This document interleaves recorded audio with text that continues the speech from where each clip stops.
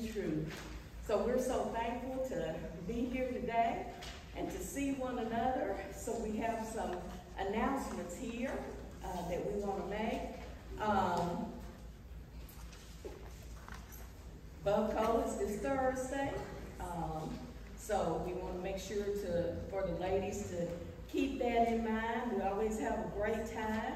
The worship committee is going to meet Sunday, August 20th, following morning worship. So if you have ideas or concerns, let Valerie Lavery, the chairperson, know.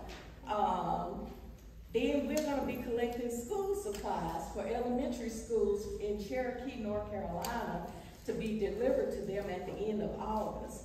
Please bring your donations to the church by August 27th. And I think from what I heard, this is something that y'all have done before. And the gentleman that was doing that had become ill and wasn't able to do it. So he's back on track now and wanting to do this. So I think that would be a great, great opportunity for us to be able to do that. Our communion rail offering today is to jumpstart our fuel mission. So that's a very important mission also. So we want to be able to get that done. We have several announcements regarding is it the ice cream? Yeah, Yeah. Which will be August 26th out at the pavilion. We have some sign-up sheets by both doors for ice cream, desserts, and a few other items that are needed. So if you wouldn't mind signing up for something. Am I forgetting something, Julie? We have some flyers. If Martha did a beautiful job on them. We will be having a representative from .gov, which is a health screening service that Dollar General is supporting. So they will be here, there will be representatives here to answer questions about what is available for free and cut rate price for people of the community. So please invite friends and relatives, especially if you think there's anybody that might need information about the health screenings. Just let them know. All righty. So we're looking forward to that. So make sure you sign up and everything for that. The flowers on the altar today are provided by Gilly Cone in memory of her late husband Ed, whose birthday was August 10th. And we have no birthdays or anniversaries. That's unusual. So, all righty. Then okay, Barbara. Yes, I just wanted to say that we've changed up the pop-up just a little bit, and that we will be putting the food out after church, so if everybody would be patient and just have a seat until it's all put out. There'll be a prayer right before we start filling our plates. All right, and it looks great. It looks so good. But Lana always does a good job, so. And I forgot, there's a photo op back there for the back to school thing. So Yeah. if you want family pictures or your kids' pictures or whatever, there's a place back there, please set it. All right. That'll be fun. Okay. If there's nothing else, then let us prepare our hearts and minds to worship the Lord in spirit and in truth.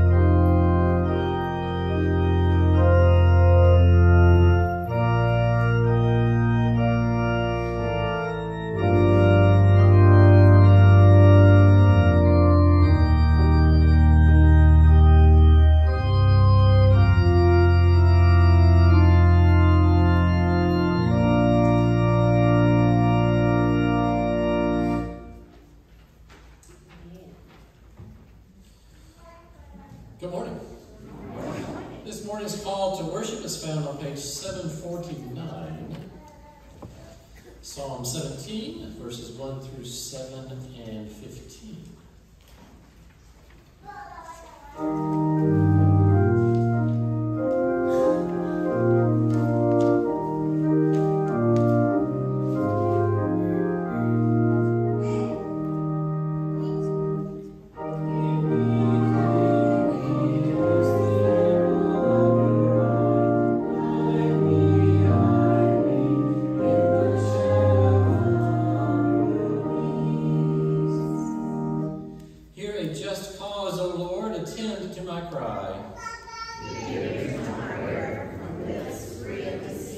From you let my vindication come. Let your eyes see the light. If you try my heart, if you visit me by night, If you test me, you will find no wickedness in me. My mouth does not transgress. concerning what others do, I have avoided the ways of the violent by following your word. My steps have held fast to your paths. My feet have not slipped.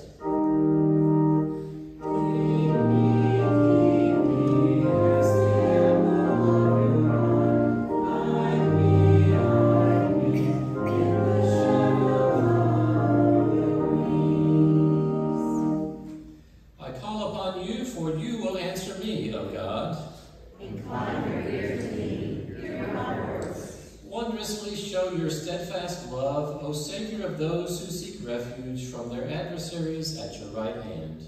As for me, I shall behold your face in righteousness. When I awake, I shall be satisfied with beholding your presence.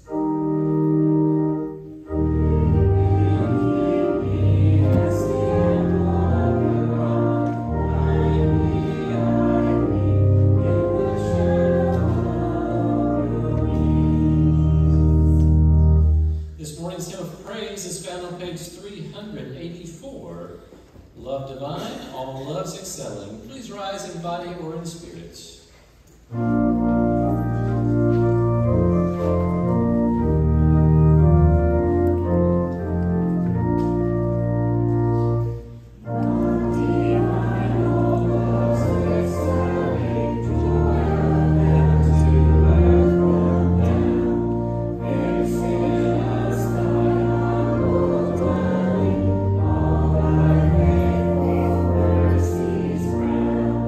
Jesus, thou art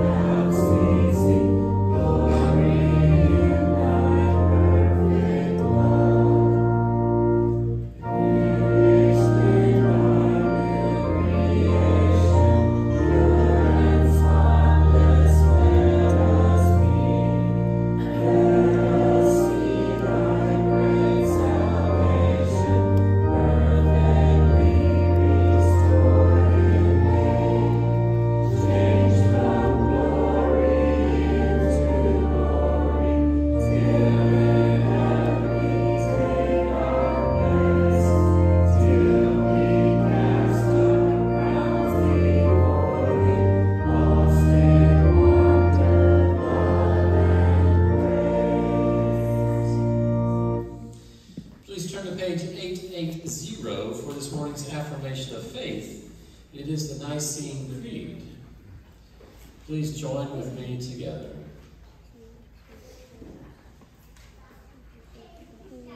We believe in one God, the Father, the Almighty, maker of heaven and earth, of all that is seen and unseen. We believe in one Lord, Jesus Christ, the only Son of God, eternally begotten of the Father, God from God, light from light, true God from true God, begotten, not made, of one being with the Father. Through him all things were made. For us and for our salvation, he came down from heaven, was incarnate of the Holy Spirit and the Virgin Mary, and became truly human. For our sake he was crucified under Pontius Pilate. He suffered death and was buried. On the third day he rose again, in accordance with the Scriptures. He ascended into heaven and is seated at the right hand of the Father. He will come again in glory to judge the living and the dead, and his kingdom will have no end. We believe in the Holy Spirit, the Lord, the giver of life, who proceeds from the Father and the Son, who with the Father and the Son is worshipped and glorified, who has spoken through the prophets. We believe in the one holy Catholic and Apostolic Church. We acknowledge one baptism for the forgiveness of sins. We look for the resurrection of the dead and the life of the world to come. Amen.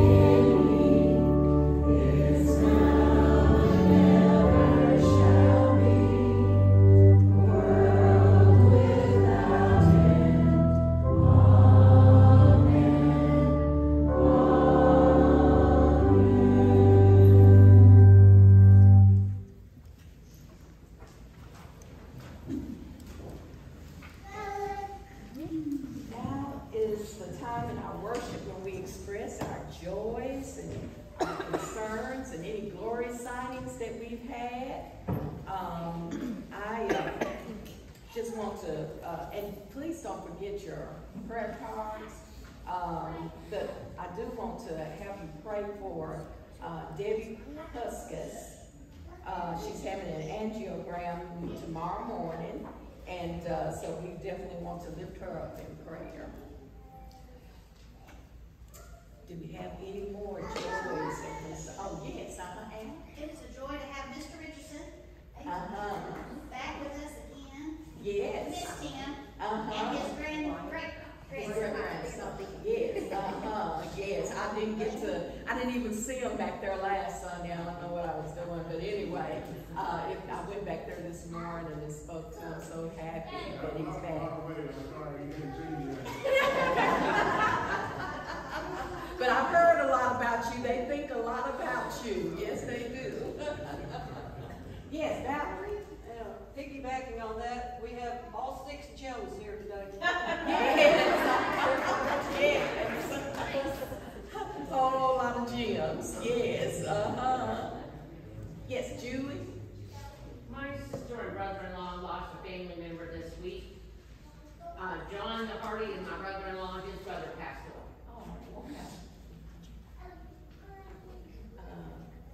Oh, okay. Okay, William. I'm going to school after this day. Yes. I got my grade out. I saw where you are going to be in the 1st grade. Oh my goodness. And then what's your other good news? Wow. What's your other? He's got 2. What's your other good news? Okay. What's the other? You got your gray belt? I got my gray belt. He earned his gray belt. Oh, that's right. You got the gray belt too. Yeah. We're so proud of you. I have a prayer concern. With school starting, Kenwood is 8 special education teachers short. So that leaves 4 of us to do the job of 12. So if we could pray for the 4 of us, we've got a lot of our plates right now and we're all maxed out to the limit. So Sure. Oh my goodness. Okay, so they got openings for 4 8. special. 8. 8. Yeah. Oh, I special think I read ed they were, teachers. like do on-the-job training if you didn't have your. For general ed, yes, Okay. but not for Okay. special ed. Not special ed. General ed, if you have a bachelor's, they'll put you in a classroom. For special ed, you have to be certified. Oh, okay. So yeah, so we've got over 220 kids with 4 teachers. Oh, my, okay, wow. Okay, Tammy? I probably don't need to make any announcements. My lovely grandchildren are here today. And we send blessings from God. Yes, yes. Do I see something? Alyssa has something to say. Yes, Alyssa? I actually have 2 boys. One boy is that my mom's boyfriend. He did have prostate cancer, but now he's cancer free. Oh, As praise of God. yesterday, I think it was yesterday. But Praise God. I am also very happy to announce that I'll be starting Austin P next year in spring. I am so proud of you. Wonderful, wonderful. Okay, yes, Leanne? Him and his family, we'd like to ask prayers for the family of Stanley Bumc. He passed away this past week, and just want to remember all of them. Okay. Special person, they love Stanley. Okay, Stanley Fontes. Okay, yes. I just want to ask for prayers for Melissa's neighbor child. He's older than Theron, but he has a lot of the same energy of Theron. So they give him a lot of jobs like mowing the grass to try and work that energy out. But he ripped a cord out of the wall, vacuum cord, so hard it came back and hit him in the eye. And it's like his cornea is cut in 5 places, and there's other damage. He, may be losing sight in that eye for sure. But just pray, especially him being active, to be able to recuperate from that is hard. So just pray for him. I think his name is Jonah, I think. Jonah, okay, all right. Anybody else? Miss Sloop is hanging on? She is. All That's right. right. Good, good. Remarkable lady. Is that all? Okay. I want I'll wait until children's message. I'm gonna pray a special prayer with the teachers and the all young people who are going to school from college to down to preschool. But I'll do that after the children's message. So let us go to the Lord now in prayer. Lord, we come to you this morning so thankful to you. You have been so good to us, Lord. In the midst of turmoil and darkness, Lord, you are still with us. That's what we're so thankful for. No wonder your name is Emmanuel, because you're with us through everything that we go through, and we're so thankful to you. We praise you because you are worthy of all praise and worship and honor and glory, dear Lord. We thank you because you just have done exceedingly and abundantly above all we can ask, imagine, or think. We thank you, dear Lord, for bringing us together as a church family to worship you in spirit and in truth. We thank you, Lord, for blessing our own families, dear Lord, and we just ask that peace would be in the midst of each one of them. Dear Lord, we ask in the name of Jesus that as a church family, you would show us where to go and what you want us to be doing, dear Lord, as we strive to serve you in spirit and truth and in unity, dear Lord.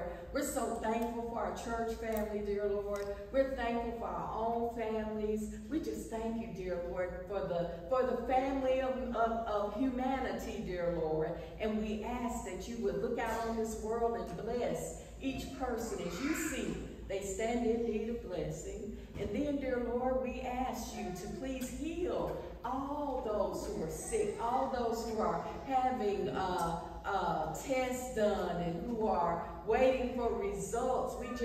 We just ask, dear Lord, that you would allow the results to turn out good. And dear Lord, we just ask that you would be with them as they're struggling through their illnesses. And then, dear Lord, we ask you to comfort those who need your comfort, who need your peace, dear Lord, that peace that passes all understanding, that guards our hearts and minds in you. And so we ask you to give us that peace and joy, dear Lord, joy unspeakable and full of glory.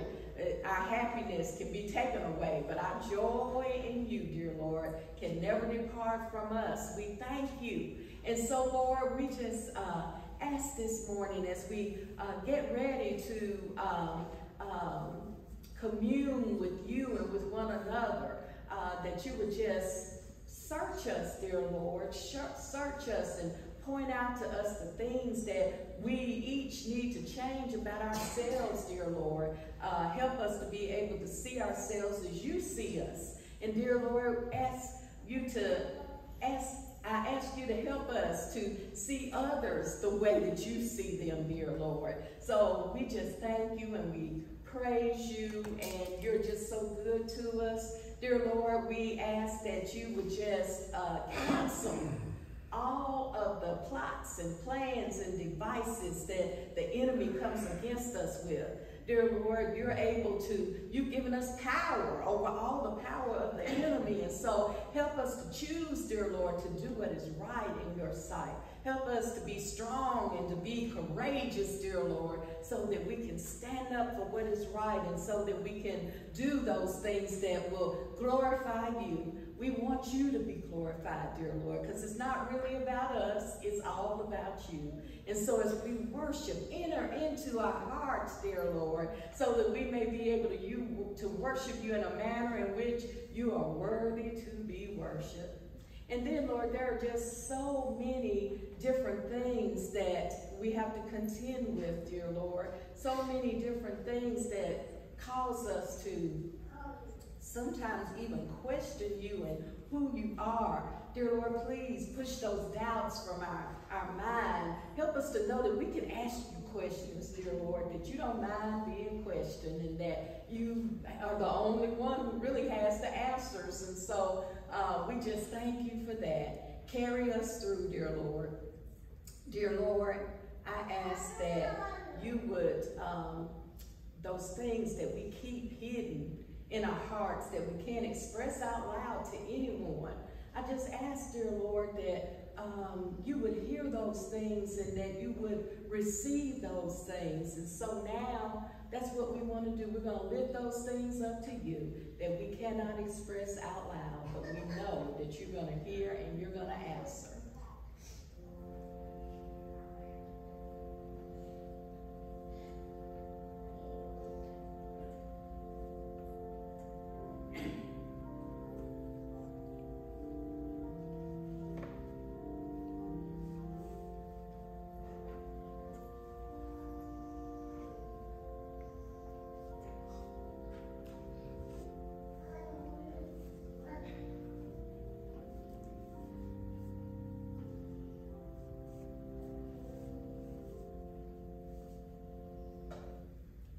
We know you've heard us, Lord, and we know that you will answer. Help us to be able to give it all over to you and to know that you will answer in the way that is best for us.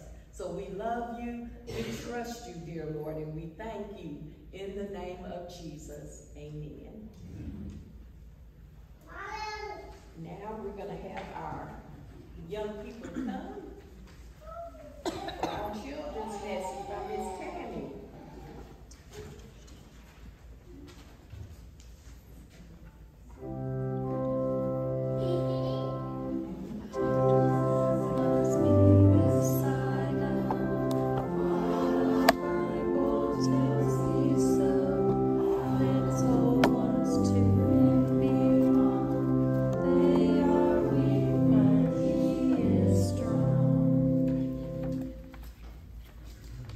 Today, we're going to learn something really, really cool and neat.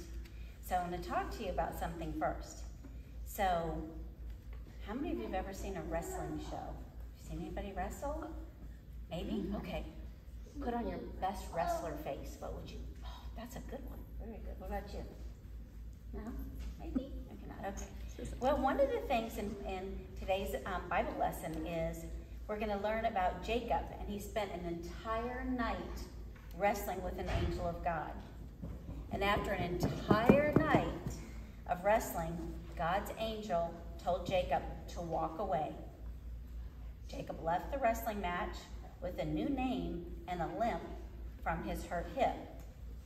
We sometimes struggle with God too.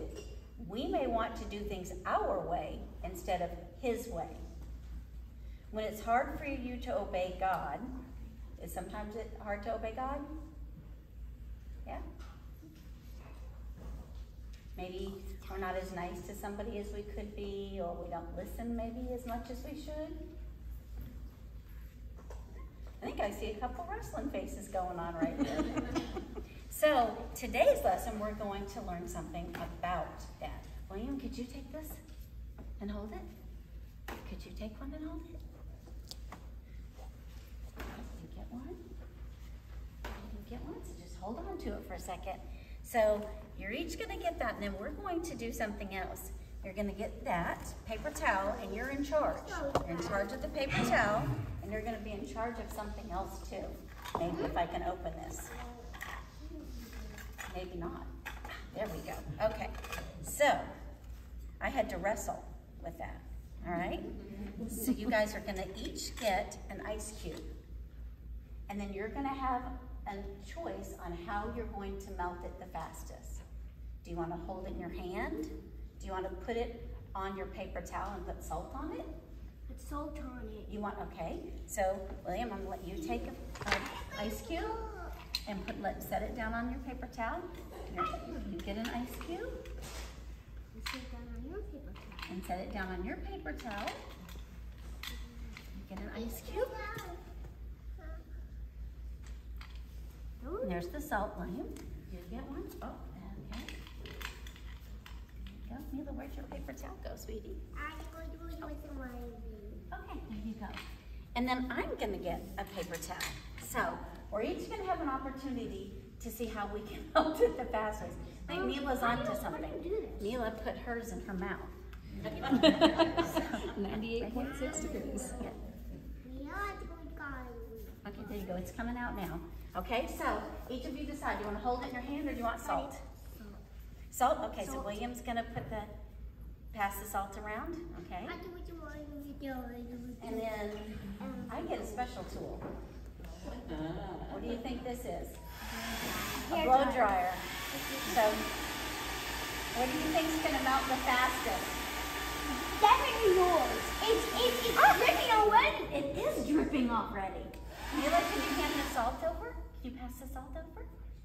There you go. Good job. Pass it down. Yeah, use it first. Good job, Mila.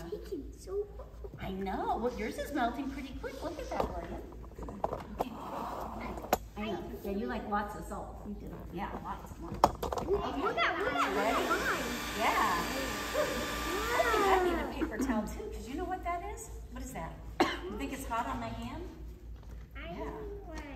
Yeah. Okay, let's see. That's a lot of hot air coming out of this, isn't it? It's dip. Yep. Here it's here. Okay. What do you think? Huh?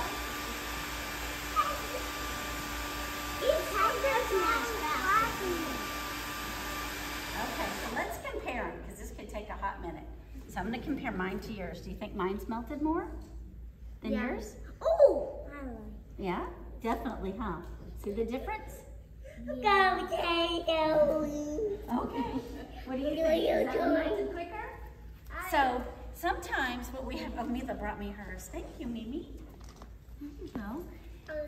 So what we have to remember is that when we listen to God's will and we're always a wrestler for God, He's going to give us the resources and the tools that we need to always do what?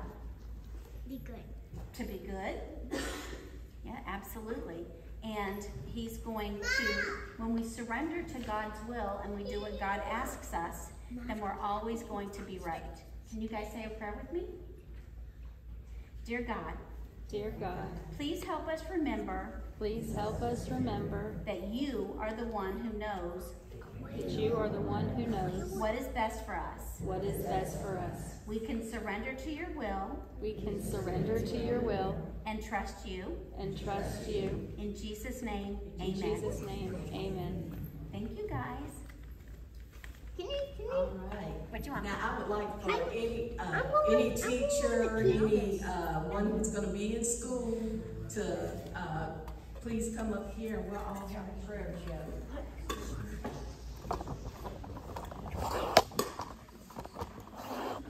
Sorry, people at home.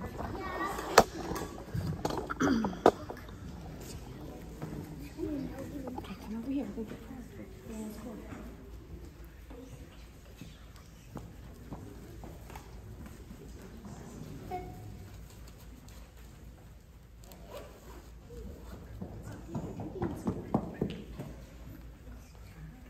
Let's all hold hands. Dear Lord, those standing around this circle are either going to be in school or they're going to be teachers in school. And dear Lord, we are praying right now that you would bless them, that you would just let them learn and teach in safety, dear Lord, that you would encamp your angels round about them, dear Lord, to protect them, that you're going to build a hedge of protection around them, dear Lord, as they are going about doing what you would have them to do. You want us to learn more and more, dear Lord, not just about you, but also about this world that we live in. So school is exciting and we learn new things. And for those who are teaching, dear Lord, who don't have enough resources, don't have enough help, dear Lord, who struggle every day to find a way to help their students to understand, dear Lord, the lessons that they are being taught. We ask you to give them wisdom and to give them knowledge, to give them patience, dear Lord,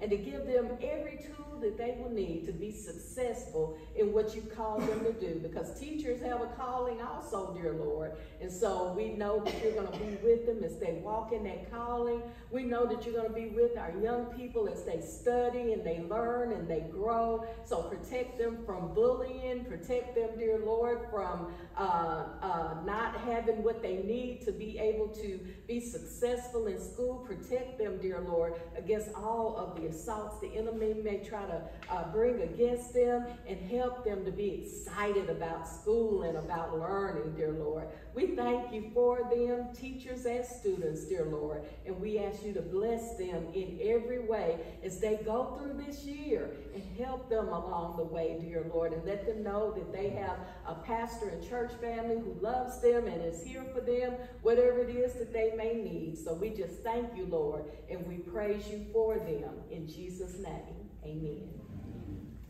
All right.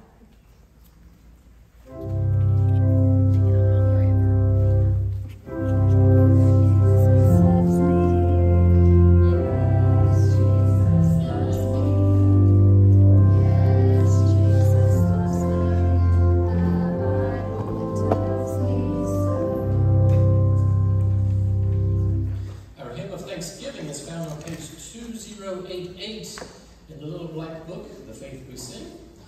Once again, please rise in body or spirit and join together.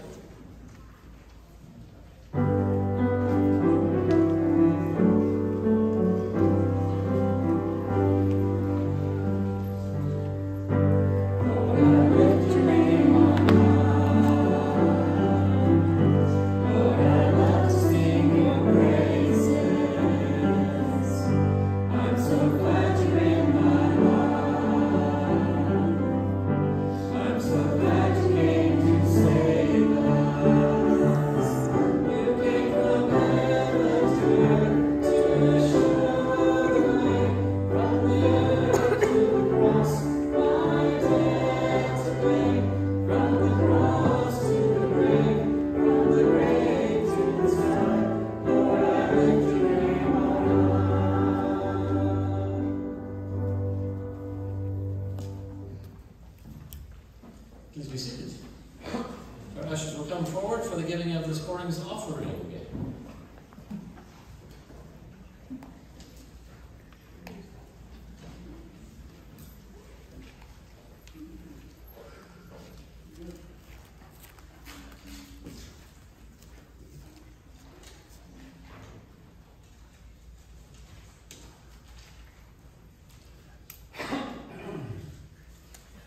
Church of the Giving God, we, as always, thank you for all the blessings you give to us, and we return but a very small portion of those blessings back to you. May they further your kingdom on earth. Amen.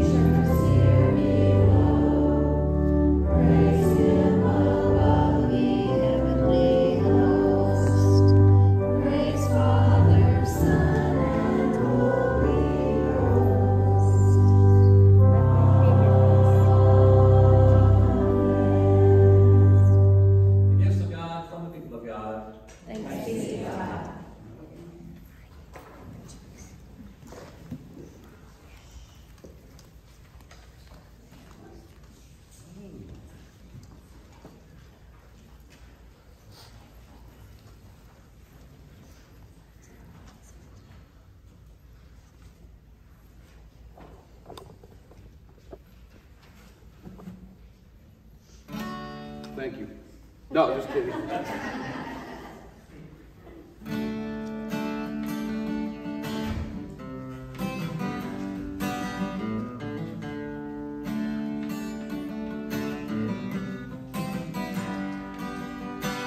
Wisdom in your own eyes, like pride becomes destruction.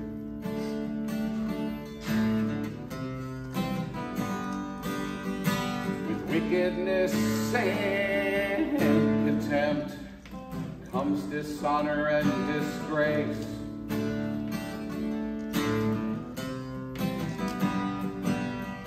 When Jesus walks before us, the earth shakes and the path we take are all made straight.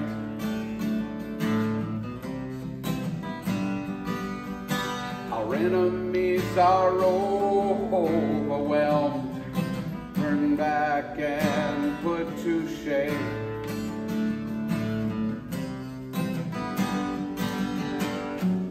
Oh, you're a father to the fatherless.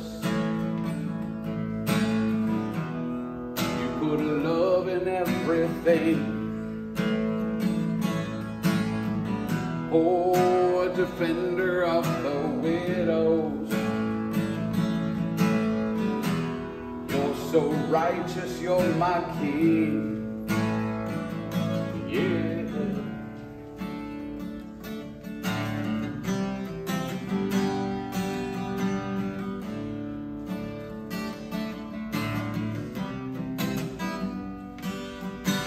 When pride comes, then comes disgrace.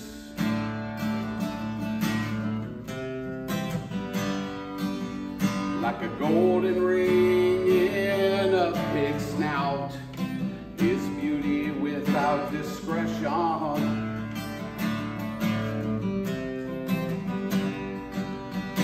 When you went out before us, the earth shook and the heavens fell on down like rain.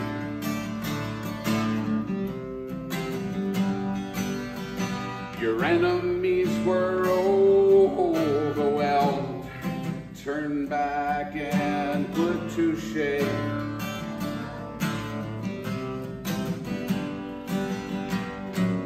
Oh, you're a father to the fatherless. You put love in everything. Oh, defender defender of the widows. You're so mighty, you're my King, and that's why I say to you, I will sing to you, my God, and extol your holy name. I will sing to you, my God. Oh Lord Jesus, you're my King. I will sing to you, my God, 'cause I know I might mess up every day, but you love me anyway.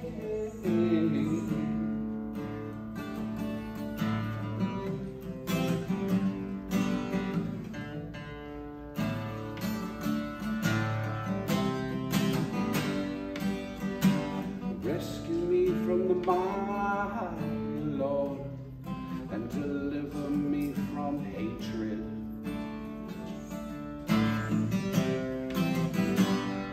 Oh, my broken heart's left helpless, Lord, like Bathsheba had left David.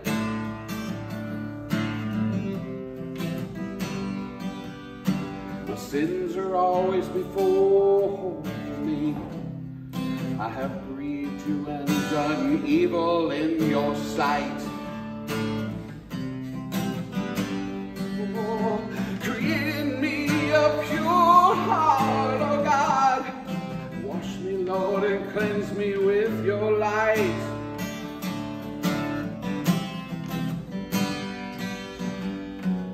Oh, you're a father to the fatherless. You put a love in everything. Oh, defender of the widows. You're so mighty, you're my King, and that's why I say to you, I will sing to you, my God, and extol your holy name. I will sing to you, my God. Oh Lord Jesus, you're my King. I will sing to you, my God, 'cause I know that I'll mess up every day, but you love me anyway.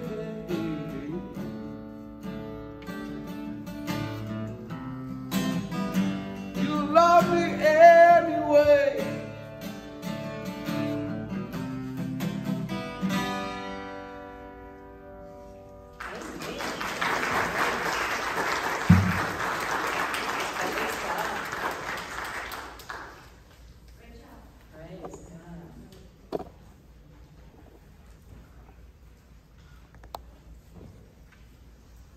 That was beautiful, Jim. All six of you.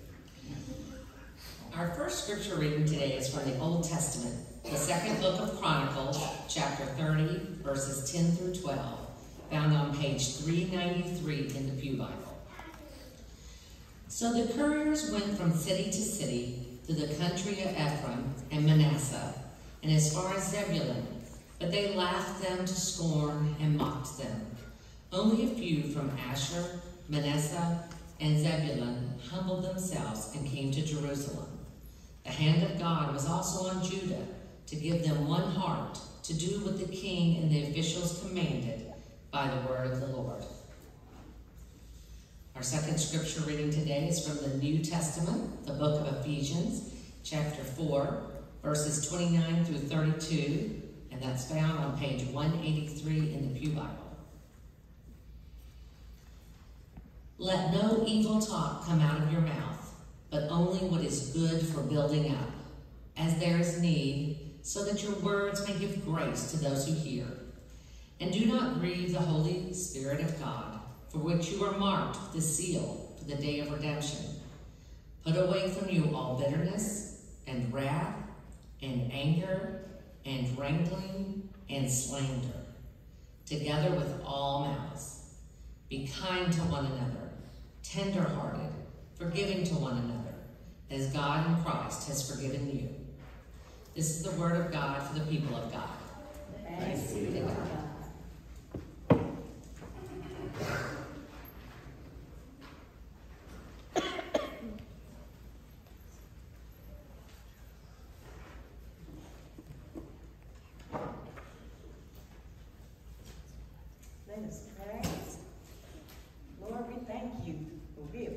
now to another moment when we can hear from you. We ask, dear Lord, that you would just set our hearts, our minds, and our spirits on fire with your word and just with the awesomeness of who you are. Dear Lord, we know your word never returns to you void. It always accomplishes what you sent it for. So we are believing today that salvation, restoration, reconciliation, all kinds of wonderful things are going to happen, dear Lord, not because of Rose and what she says, but because of who you are, dear Lord, and your word. So we thank you and we praise you, and I ask that the words in my mouth and the meditation of all of our hearts will be acceptable in your sight, for you truly are our strength and our Redeemer. Amen. We're going to talk about today, does it help or does it hinder? Does it help or does it hinder? So we live in a diverse world. Diversity is all around us, and sometimes when we think about diversity, we only think about ethnic diversity or racial diversity. But there's spiritual diversity, and there is diversity within the church. There's personality diversity, dear. And so the good Lord has made a world that is diverse, and it turns, and the seasons come and the seasons go. But within all of that diversity, there's also unity. And I had and I guess Bobby can correct me on this. I don't know if it was my history teacher, I'm not my history teacher, my chemistry teacher or my biology teacher that talked about that the world has, that there is diversity and unity, and that life has to have both to exist. Life cannot exist in a vacuum where there's only one and not the other. That there has to be diversity, but also that diversity has to be unified for life to exist. And so God created such diversity. Just look out at the different seasons. Look at us who are gathered here today. We all look differently, and we all think differently, and we all talk differently, and that's fine. Because otherwise it'd be pretty boring. If everybody was in here was like me, it'd be a pretty boring place. And so I'm glad that God has given us all of this diversity. But within that diversity, we also have to be unified.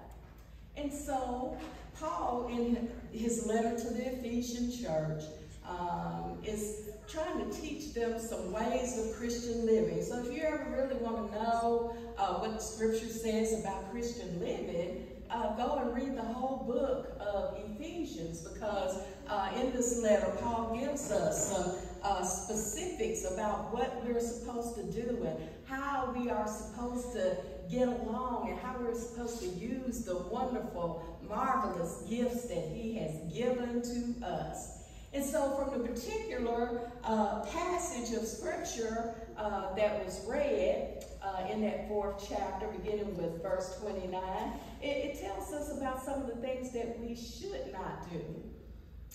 And this basically has to do with the way that we communicate with one another. It says, don't let any, my version says, unwholesome talk come out of your mouth. Only what is helpful for building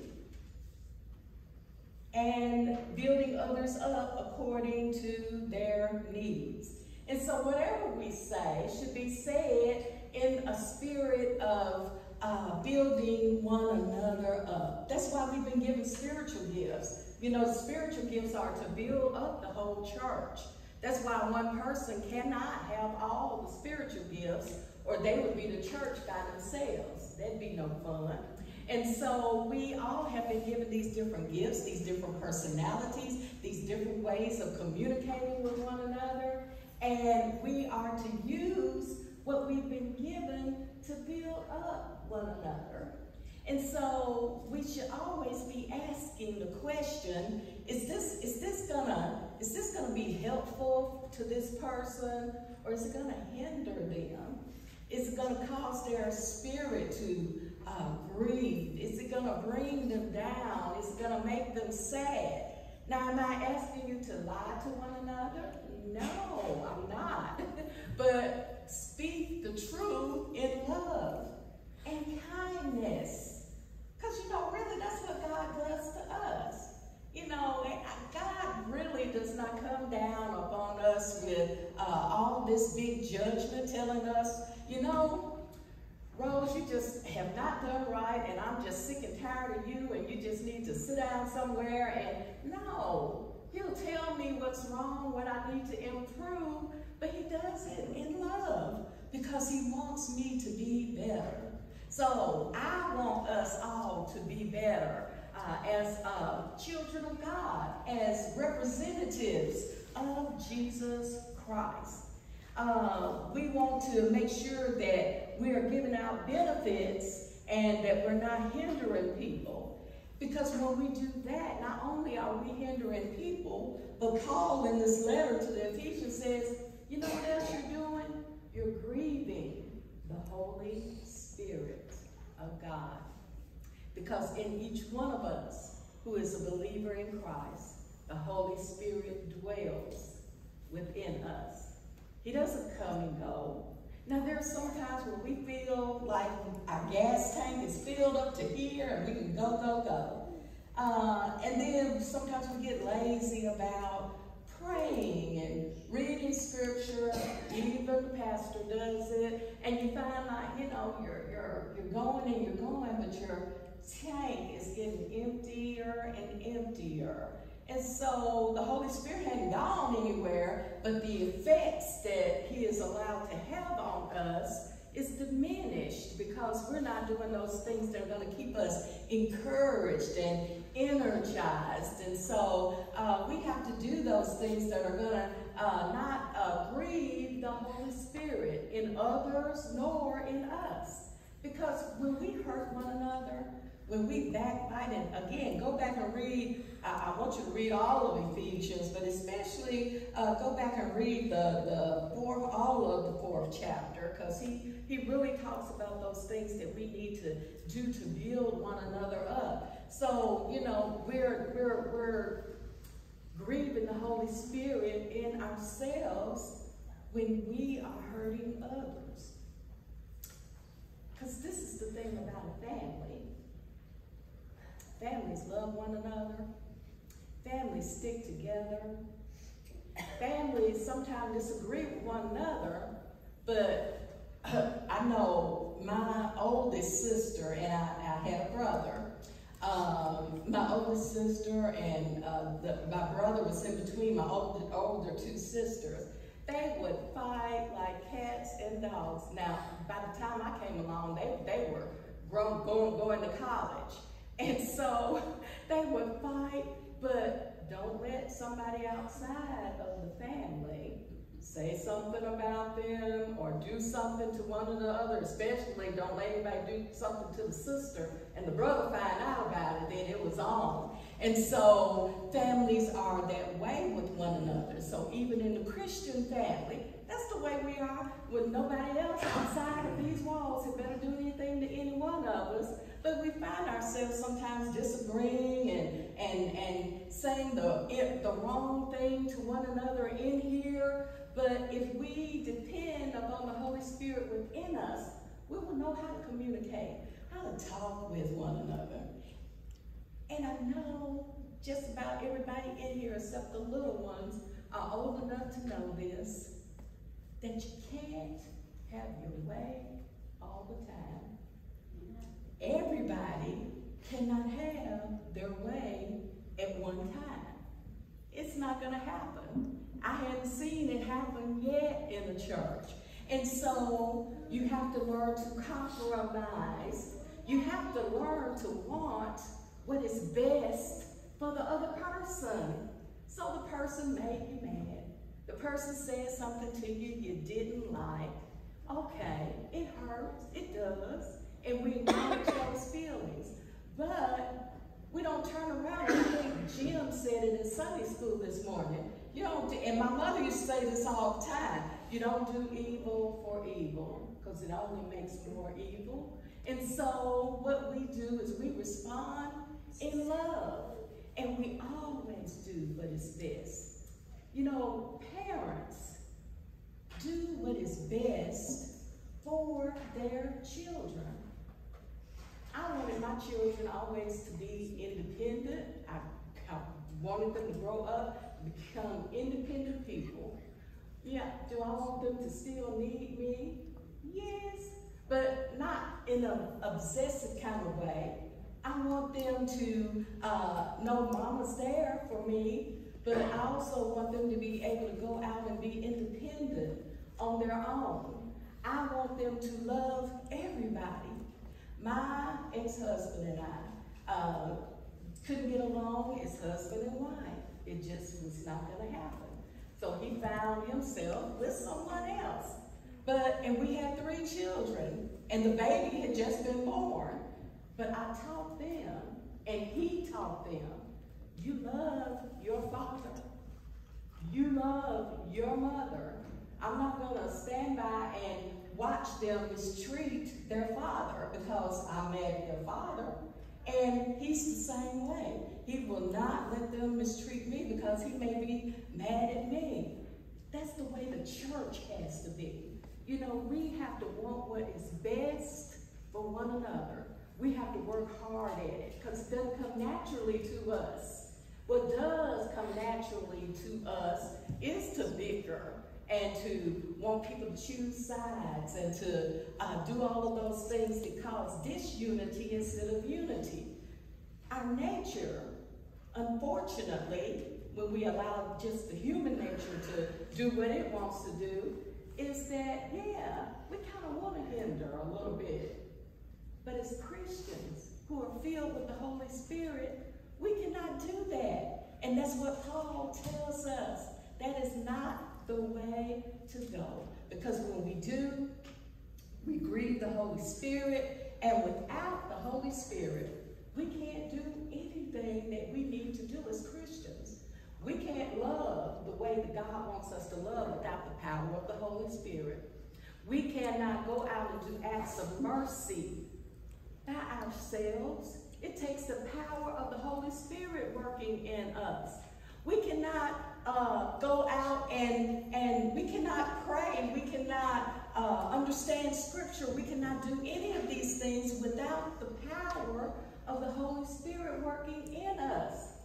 And it's there for us to avail ourselves of. See, the Holy Spirit is, I guess you could call him a gentleman. He's not going to force himself on anyone. But when we call upon him, when our heart's desire is to do what is right and what's good, oh, he will well up in us like a fountain. That's what Jesus was talking about when he was talking about this living water. It will spring up like a fountain and it will overflow. So we should always be overflowing with good things. Are we going to mess up sometimes? Are we going to make mistakes along the way? We certainly are. But when we do, we're quick to catch it. David, who is my Old Testament hero, I know I've told y'all that before.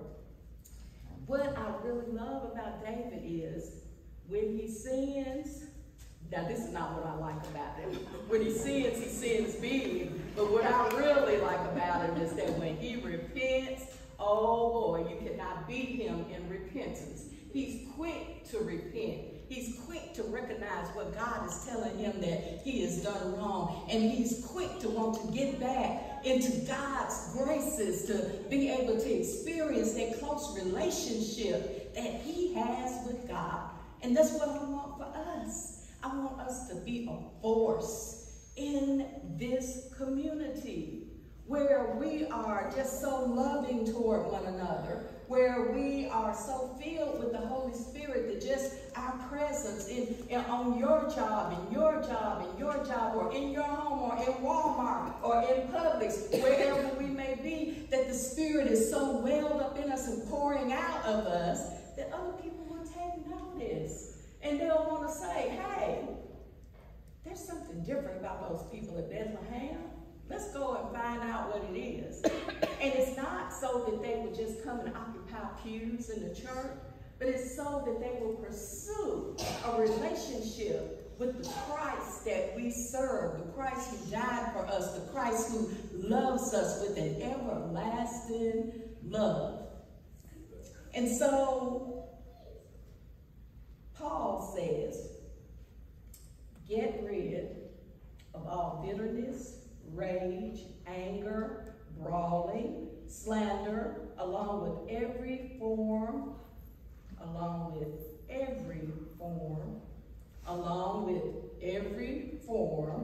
of malice. Be kind and compassionate to one another, forgiving each other just as Christ forgave you. When I was younger, I had been mad at this girl. Just mad, just feel, well, I might as well be honest and admit that I was just filled with hatred. I was a teenager, just filled with hatred for this girl. And she didn't care for me either. And the thing of it is, somebody, it was one of my teachers, who said to me, you know, can't you forgive her? And I'm like, no, I really can't. And she said, you know, you got a nerve. And I said, what? You got a nerve. Christ forgave you. And you have the nerve to withhold forgiveness from someone else. And I think Jesus, if I'm not mistaken, tells a parable about this. Someone who owed some money, and it was next to nothing, but the person he owed the money to had the power to have him thrown into prison for a long time, but he gave him for what he owed. So this person is free, and he goes out, and no, I've got it backwards. He owed a whole lot to this person, and could have been thrown into prison for a long time, but that person forgave him. So then there's this other guy who owes him a very, very little. And he wants to call the magistrates and have this man thrown into prison, to have him beaten. And so there's always somebody watching, right? So the people around went back and told the one who held his original loan or whatever it was, and told him about it. And so he was going to make sure that the guy was had to go ahead and pay back that loan, because he could not have the same compassion on this person for a little amount that the person that he owed a large amount to had. And so sometimes if we're not careful, we can be like that. Because like me, and by that time I was an older teenager, but I was a Christian. And so I knew about forgiveness, had been taught about forgiveness, but I just refused to do it. And then when my teacher said, you know, you have some nerve. God has forgiven you for your sins, and yet you're withholding forgiveness from others. And so that's what God, I'm sure, thinks when we don't forgive one another.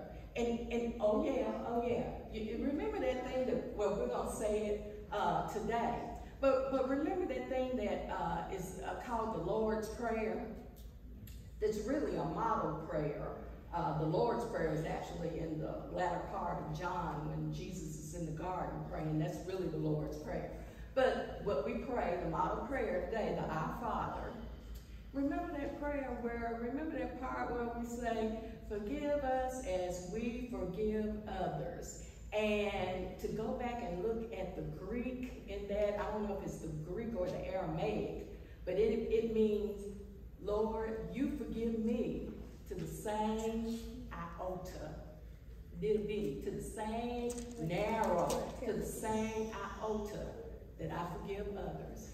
So we're harboring things in our hearts that shouldn't be, and we pray that prayer, you best leave that part out of it. Because you're telling God, the same way I don't forgive other people, don't forgive me either. So let's think about that. while we were yet sinners, Christ died for us, for the ungodly. So if Christ can die for us while we were yet sinners, we do not have the right to withhold forgiveness, compassion, and love from anyone else. And so what I want for us, and what my prayer is for us all the time, is that whatever situation we find ourselves in, we will remember that we belong to Christ, and that Christ has expectations of us to live in a way that is going to glorify Him and glorify the Father, and that we have been given the power of the Holy Spirit to accomplish it. So we can't wring our hands and say, oh, I don't know what to do, I don't know how to go, I don't know how to do that, I can't do that, I can't ask that person for forgiveness, I can't forgive that person in my heart. There's no excuse, because we have the power of the Holy Spirit working in us. God does not ask us to do anything that we cannot do.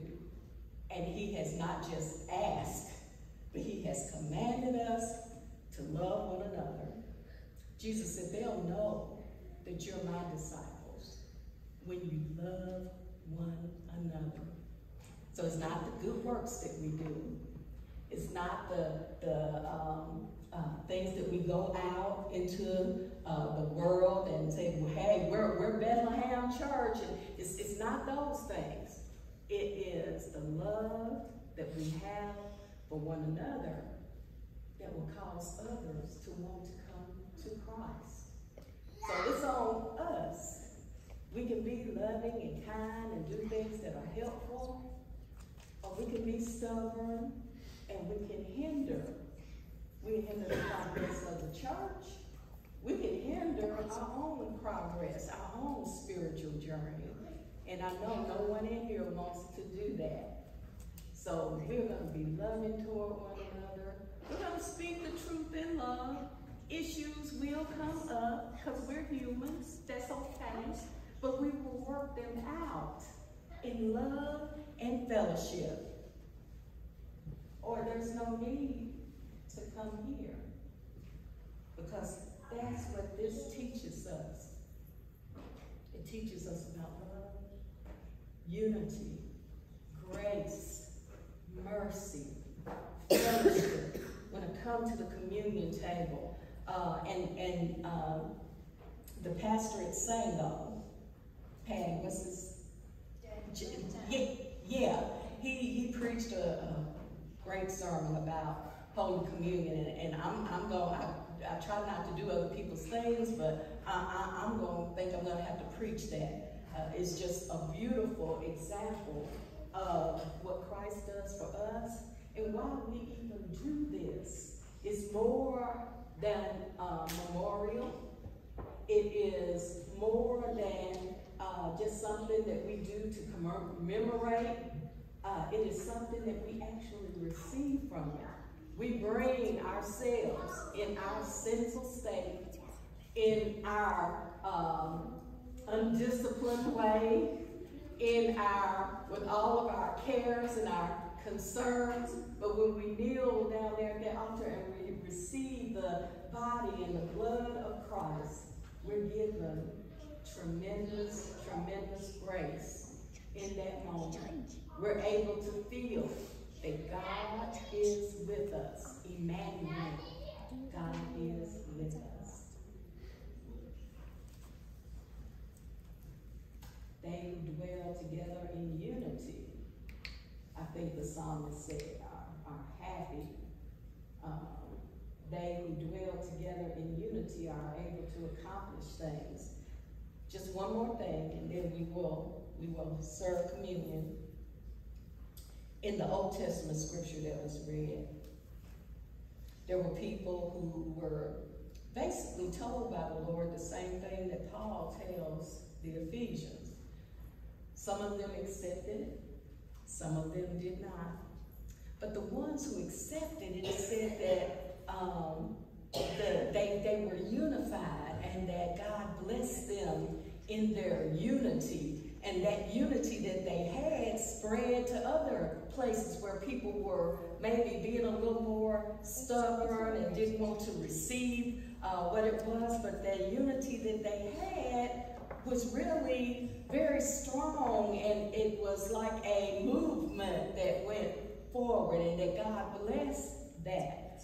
And that's what I want for us. I want God to bless us in that. Do you know why God stopped them from building the Tower of Babel? Because they were on it. Now I know in our scientific minds, we know about science now. And so we can have some doubts about the story. And we can say, well, you know, they couldn't have gone too much further. They would have run out of oxygen. But those people, the point of the story is this, that they were so unified. Remember, at that point, they only had one language.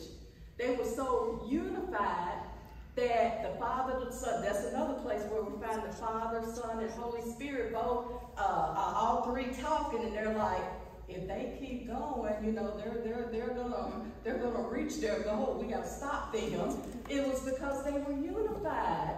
Think of the things that we can do if we were unified, not just as a church, but if the world could be unified. It doesn't mean that we would all think alike, but it does mean that we would be, you know, on one course and going forward. And so that's the importance of that story.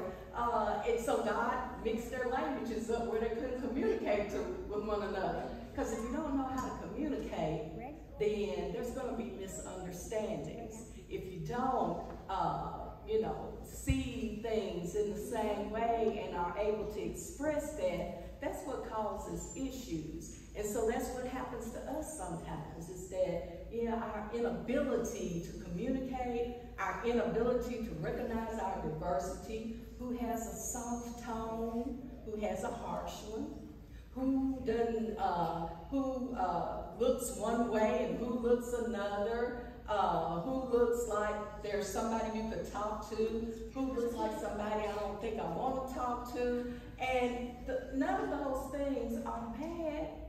They're just different. And we receive them different. So maybe I need to bring somebody in maybe to help us learn to communicate better with one another. But at any rate, that'll be at a later time. And we do have to get to Holy Communion. But I just want you to know, we are called to help, not hinder. We're called to build up, not tear down. We're called to love and not hate. We're called to be unified and not divided. In the name of the Father and the Son and the Holy Spirit, who are unified with one another. Amen. Amen. Now let us prepare our hearts and minds to receive Holy Communion.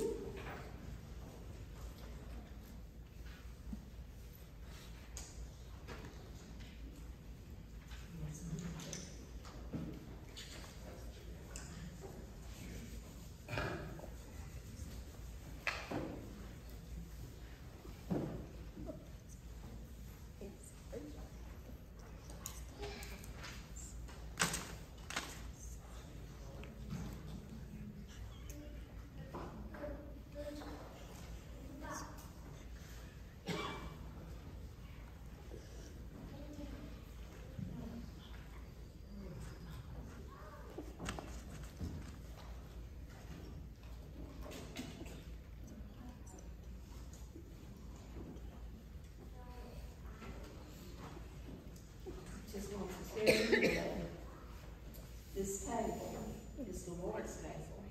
Doesn't belong to Bethlehem. Well, somebody from Bethlehem, I'm sure, brought it or made it. But it's not our table. It is not the United Methodist table. It is the Lord's table, and all who are willing to receive Him are welcome to the table. Christ our Lord invites to His table all who love Him, who earnestly repent of their sin and seek to live in peace with one another. Therefore, let us confess our sin before God and one another. Merciful God, we confess that we have not loved you with our whole heart. We have failed to be an obedient church. We have not done your will. We have broken your law.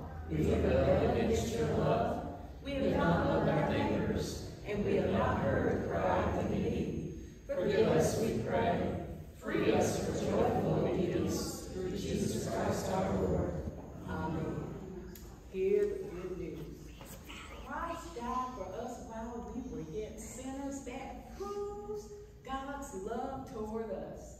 In the name of Jesus Christ, you are forgiven. In the name of Jesus Christ, you are forgiven. Glory to God. Amen. The Lord be with you. And also with you. Lift up your hearts. We lift them up to the Lord. Let us give thanks to the Lord our God. It is right to give our thanks and praise. It is right and a good and joyful thing, always and everywhere, to give thanks to you, Father Almighty, creator of heaven and earth. You formed us in your image and breathed into us the breath of life. When we turned away and our love failed, your love remained steadfast. You delivered us from captivity, made covenant to be our sovereign God, and spoke to us through your prophets. And so, with your people on earth and all the company of heaven, we praise your name and join their unending hymn. Holy, holy, holy Lord, God of power and might, heaven and earth are full of your glory. Hosanna in the highest. Blessed is he who comes in the name of the Lord.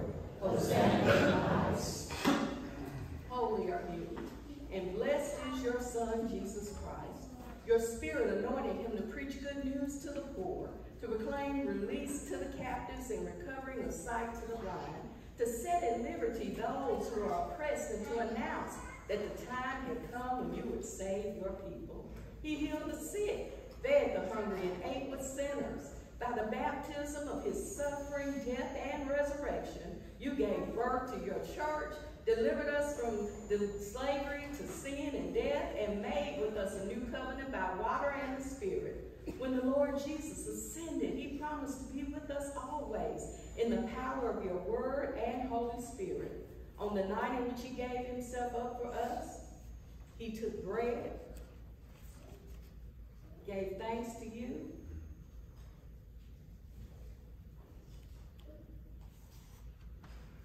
broke the bread.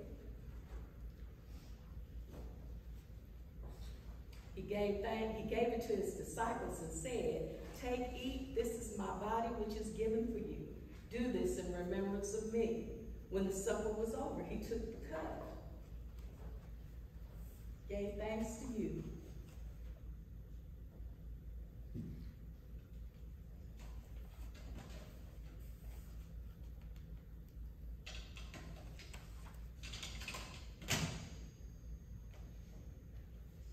and said to his disciples, "Drink from this, all of you.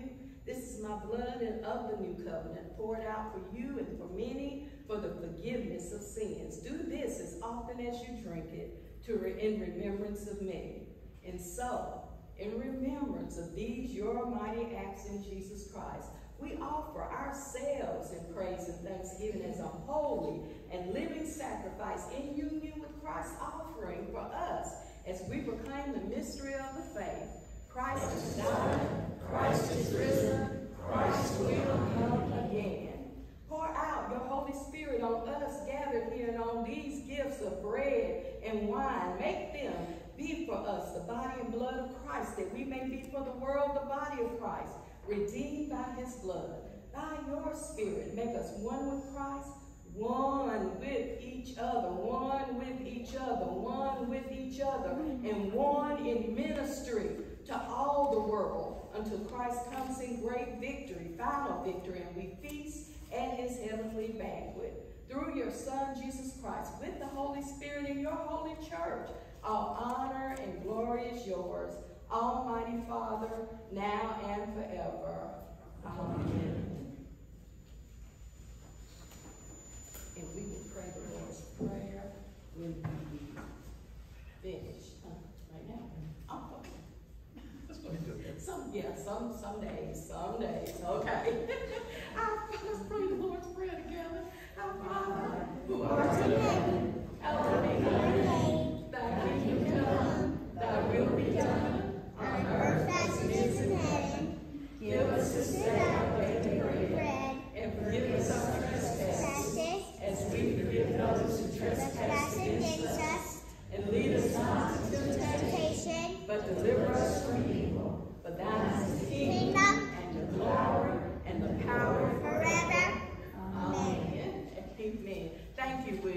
way it's supposed to be prayed.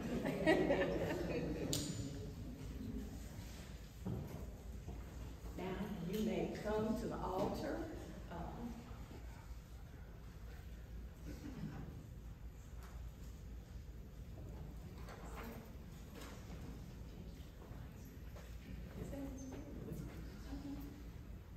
Miss Betty, you come on.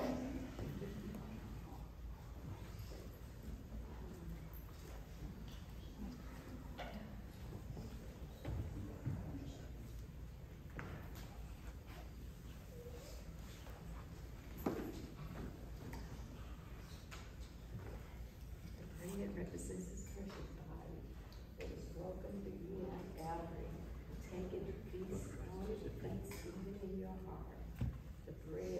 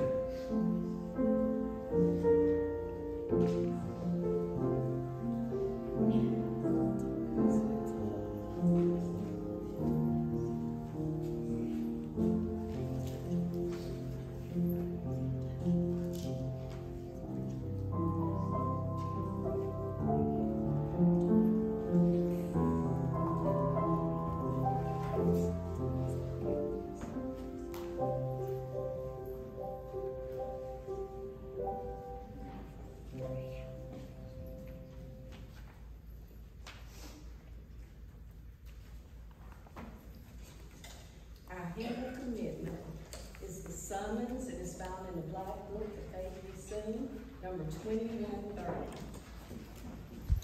Number 2130.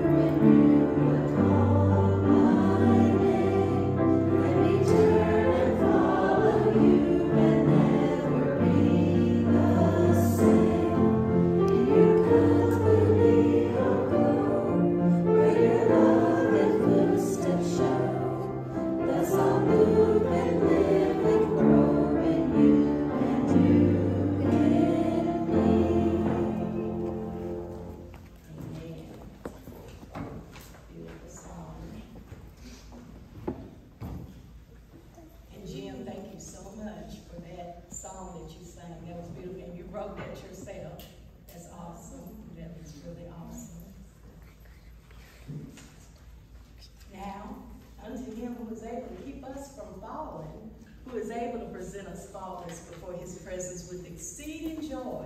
To the only wise God, our Father, be glory, majesty, dominion, and power forever. And all of God's people said, Amen.